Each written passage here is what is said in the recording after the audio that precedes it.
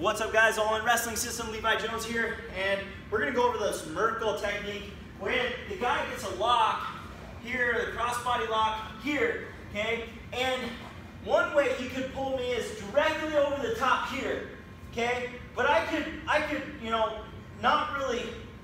Maybe I go to this position and I get extended here, okay? Now he's on this side of my body. He's on this side of my body here. A lot of you guys have been here where the guy hooks leg and we're in this position, okay? We really need to know what to do here. So first off, you'll probably mule kick this leg, we call it.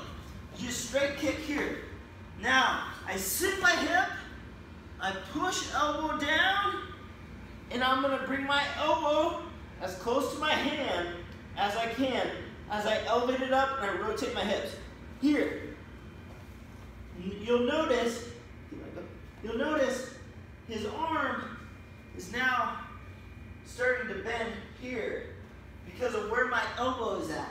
Here, pop, pop, right there, okay?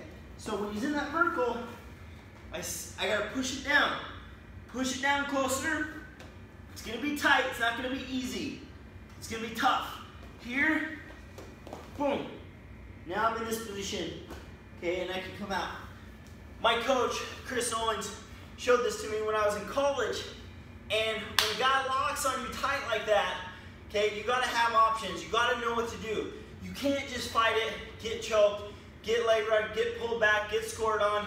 So you really need to know what to do, kind of both sides of the body. You know, if the guy pulls me across body, here, okay, and I run out like this. I run out, scoot, scoot. I ran out, he pulled me across body, I ran out, I go here, boom, right there, and now I'm in this position.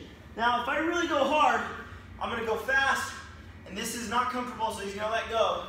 I'm gonna be coming behind for the points. Enjoy that, all in.